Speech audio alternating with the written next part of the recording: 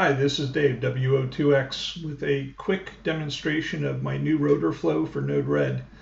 What I've done here is I've added a manual and tracking button to the rotor flow, and I've also added connectors into N1MM Plus and N3FJP amateur contact log.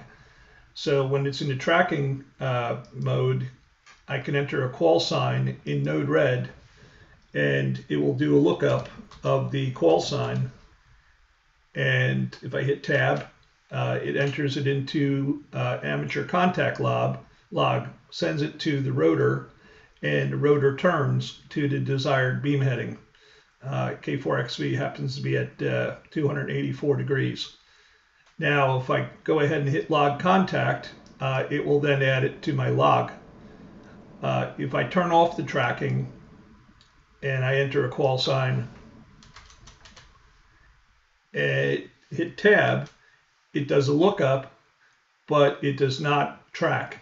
So you can have it track or not track, depending if you want to have the rotor turn automatically to the contact that you want to work. And again, you can hit log contact and it adds it to the log.